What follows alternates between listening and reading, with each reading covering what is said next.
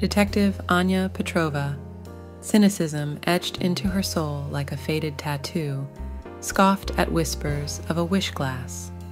A past shrouded in darkness had hardened her, each wish unfulfilled, leaving a scar. Yet the artifact's trail was stained crimson.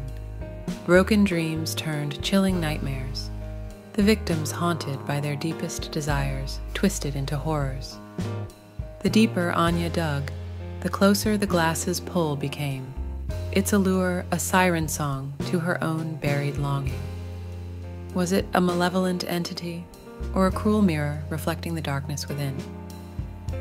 One night, face to face with the wish glass, Anya saw not just its gleam, but the ghosts it held captive. A flicker of empathy, long dormant, ignited. She wouldn't succumb to its demands.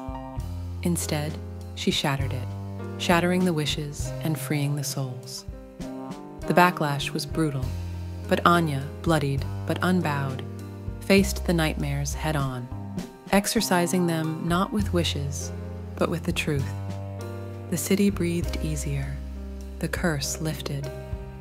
Anya, forever marked, felt a lightness she hadn't known in years. The scars remained, but a new purpose bloomed, to fight, not for wishes, but for the fragile hope that survived even the darkest desires.